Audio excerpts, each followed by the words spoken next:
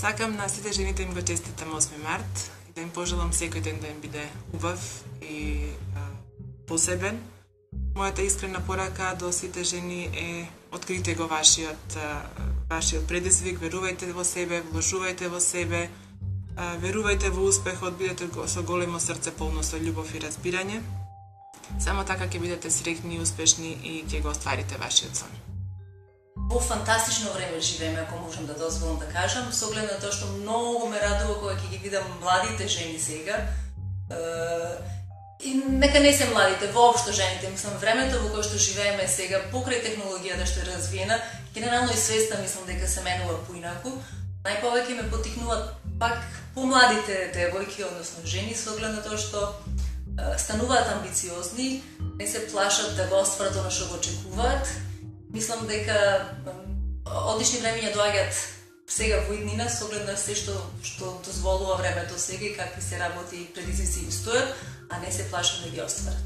А морам да кажам тука дека можеби е смешно, меѓутоа секако без поддршката на другиот пол, односно на машкиот дел од овие жени, девојки, идни мајки или идни бизнисменки, без поддршката на сопругот, или е дечкото, или е таткото, или е, нема сепак да можат да ги остварат своите сништа.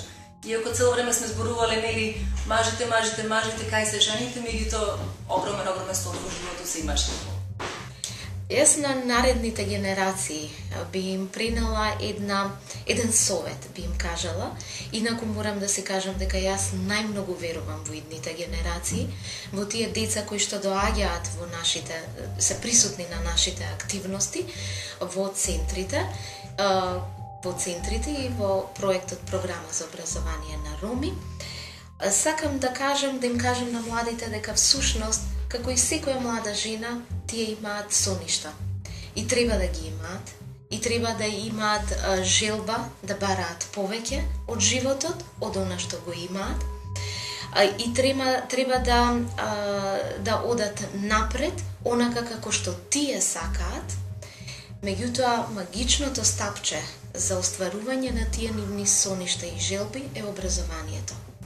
Образованието и постојаната едукација и желбата за работа се работите кои што може да донесат до најголем успех во животот и лично задоволство. Ниту еден успех во животот не е случаен. Ако жената си зададе реална цел и ако има голема желба да ја постигне, треба само да вложи енергија и труд и успехот секако ќе биде неминовен. Да бидат природни, да не сакаат да станат мажи, да бидат жени и да си се борат за своето место под сонцето.